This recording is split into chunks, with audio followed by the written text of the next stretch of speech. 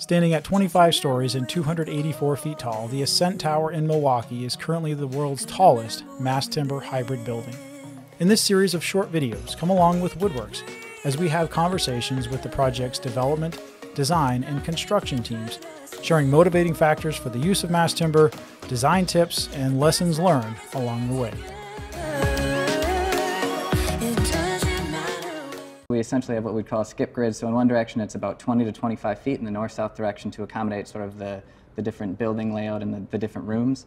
And then in the other direction it's anywhere from, say, 15 to 20 feet, partially due to layout, but also to optimize the CLT panels to get within the right layout for the manufacturers. I think our longest span is 25 feet. Yep. Okay. in glulam. So. All right, and what are the thickness of the CLT panels on the floor? So the CLT is 5-ply, so it's roughly 7 inches thick.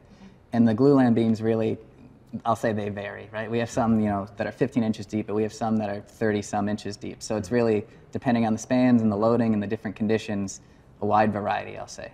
We're using glulam columns as well, so that was one of the interesting ones in dealing with the manufacturers in understanding what they were able to actually manufacture in terms of laminations and literally sizes. These aren't your everyday columns, right? And part of it is not just there's the engineering behind it. If they're exposed, there's a char layer that you're taking in consideration, but there's also connections. So these members have certain sizes that are controlled by a variety of things. And luckily, Jason was willing to work with us. We have some, on the facades that are longer than they are wide, but just making sure that if they're exposed, that they're not only just the right structural shape, but the right size for Jason.